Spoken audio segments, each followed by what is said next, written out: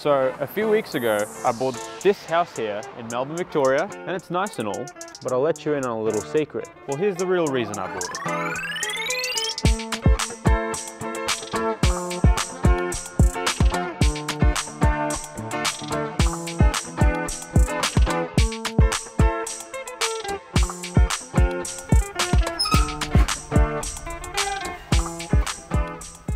Welcome to Obsidian Exotics.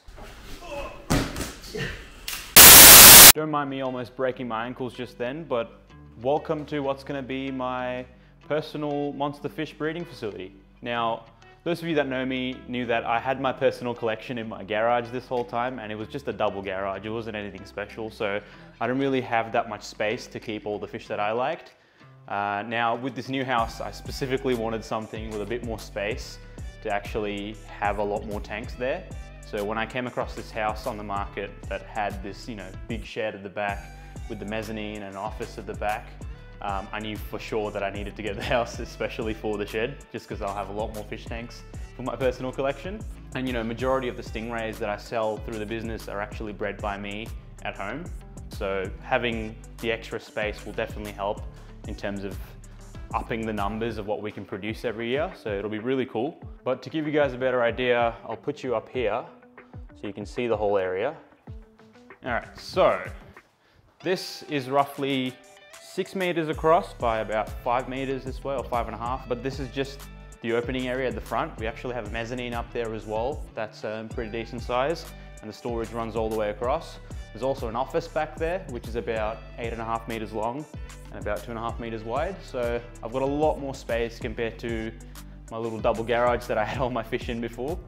But yeah, so my plans are, I want to stock this whole room with a lot of tanks. So I want to have, I'm thinking an 8x4 rack system here, and then a 10x4 rack system here. I'll actually do like a 3D model so you guys can get a better idea of what it's all going to look like.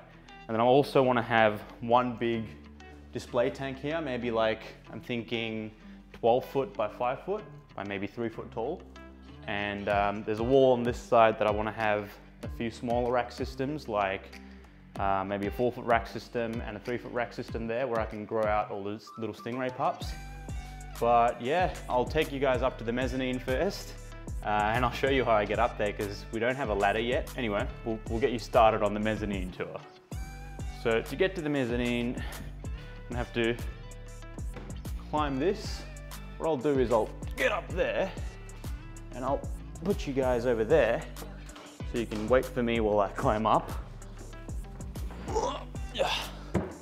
Okay, now that I'm up, this is the mezzanine. Oh, that was my head.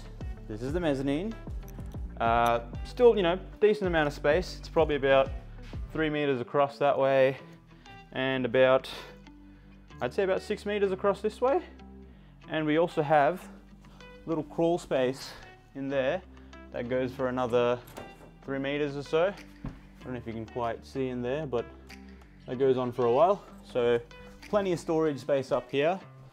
And I'm thinking some of the rack systems, I might have to actually use this front area for the sumps for it, and maybe have the ladder connect here, so that way I don't have to keep jumping off. But yeah, I'm thinking the ladder will connect somewhere there, and we can have all the storage space back here. Anyway, let's go on to the office now.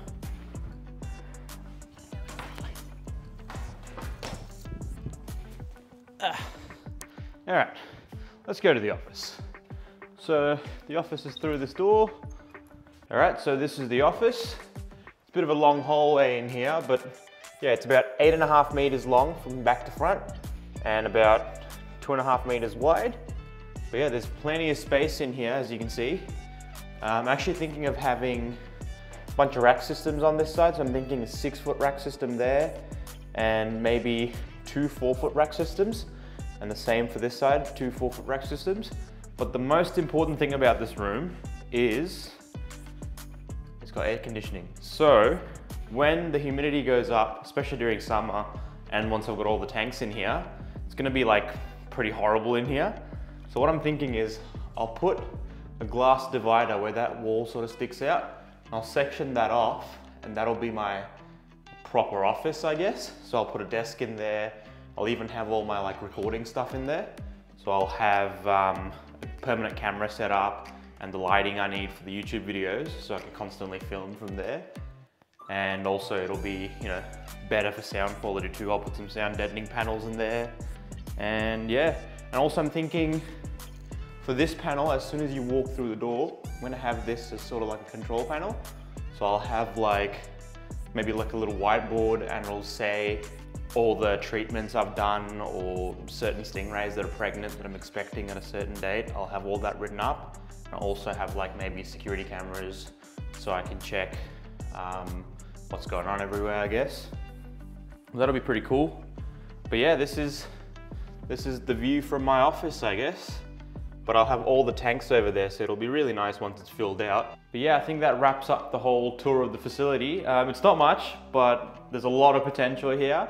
And yeah, if you like the video and you want to stay up to date on the whole project, definitely subscribe to the channel and you can see every video I put out on it. I want to try and get the whole project done by the end of the year, but we'll see. It's a lot of work. We'll at least get, you know, you'll see the process happening one at a time. So we'll try and do maybe one rack system at a time and we'll get there. But yeah, it's going to be a massive project and I can't wait to show you how I get it all done and all the hiccups that happen along the way as well. And yeah, if you like the video, definitely leave a like down below. It really helps the channel spread out to other people. All right, before I wrap things up, I got to answer a few frequently asked questions. So let me find somewhere to put you guys and I will get somewhere for this camera. Wait there.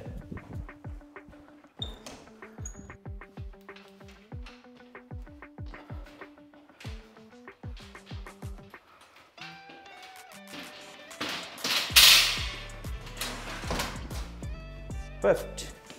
I'll take that. And you can stay right there. All right, let's have a little chat. So the first thing I need to address is the Red Tail Giant Gourami project. I've had so many people ask what's going on with it and for updates of the whole project. So here's your update. As of now, I haven't had the chance to put them together for a few weeks now. The last few weeks have been absolute chaos. We actually had the Melbourne Pet Expo 2 weeks ago. I don't know if you guys saw the video, I'll leave a link up there, but it was absolute madness. I'm actually really surprised we managed to pull it off, but it actually turned out really well. It was a massive mission and it took a lot of people to get it done, but I think we got some very positive feedback from it. We actually had so many people sort of swarm the venue constantly because we had pretty much the biggest tank there and the biggest fish there. So definitely go check out that video. But before that, I had so many stingray pups spawn. So because of that, I've had all my attention on the stingrays, so I haven't really had a chance to separate the giant gouramis into their own tank or work on the new pond build that I was doing. So the plan was to actually get it done next week where I start building the pond, but since then I've had to book in a Queensland trip. So I do these regular trips where I transport large aquarium fish from one state to another. So in this case from Victoria to Queensland, which is about a 21-hour drive with fuel stops and everything included. And it's a bit of an adventure, so I'll be vlogging that for next week and I'll actually show you what I get up to while I'm up there as well. Once that video is done and I'm back, hopefully the week after that, I'll get to work on the project. Fingers crossed, nothing goes wrong. Hopefully we get it waterproofed in 2-3 weeks time and then we can have the giant gouramis go in pretty soon.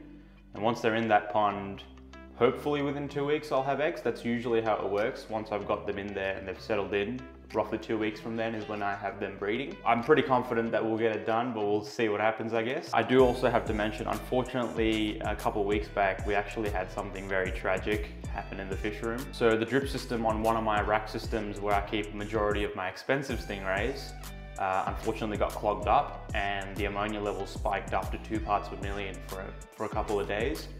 And unfortunately, stingrays being so sensitive to ammonia levels, that was enough to kill a fair portion of the fish that was in that system. So I ended up losing 3 mature adult stingrays. One of them was my albino pearl male, which was actually ready for breeding, which is a pretty solid hit to the collection.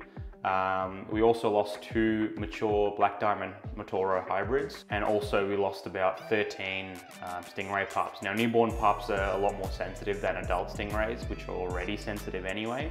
So unfortunately there's not much I could have done, but you know, you live and you learn.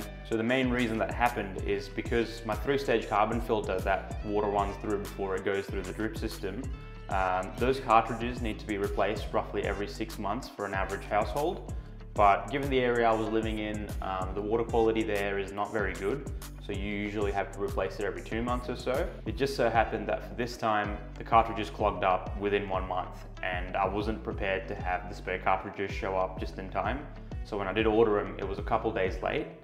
And unfortunately those 2 days was enough to spike the ammonia to 2 ppm. Now another reason that happened is because I keep all my systems pretty heavily stocked. Now I can afford to do this usually because I flush 1,000 liters of water every single day through all the systems. So every 3 days, all the water in the system has completely turned over. And because of this, I know I can stock a lot more, but obviously something like this where the system stops working, and I didn't want to do a straight tap water change and add some dechlorinator afterwards, because I know for a fact the water quality there is pretty bad. And I have actually lost fish in the past from doing a basic water change and adding some sort of dechlorinator in there. Regardless of what you add in there, the chloramine levels and the existing ammonia in the tap water is too high for it to just be able to go straight into the tank, which is why I run it through the 3-stage carbon filter. So since then, I've actually bought heaps of backups for the carbon filter. So if it ever gets clogged, I'll always have backups, but I guess I had to learn that the hard way. But I think that's everything that you guys need to sort of get up to date by now. I'll slowly start working on this move very soon. The first thing we need to do here is we need to get all the plumbing done. So I still want to run all the drip systems and whatnot. So I'll show you how I set up my 3-stage carbon filter and my drip system to get automatic water changes happening on all my tanks. So I'll basically have a drain pipe running all the way across the perimeter of this room and also the other room as well. And then I'll have drain points for each tank that's on the rack systems. So when the drip system flushes water into it, the water can just overflow into the drain. So it'll be flushing through a decent amount of water from every tank. So it'd be the same as doing a water change every week, except you just, flush a small amount of water every single day to make up for that amount of volume. Huge thank you to everyone that's been watching all the videos. We hit 1,000 subscribers in just 3 weeks, which is absolutely insane. And let's see if we can keep that traction going. But yeah, thank you for all the amazing support, and that's about it. I'll see you in the next one.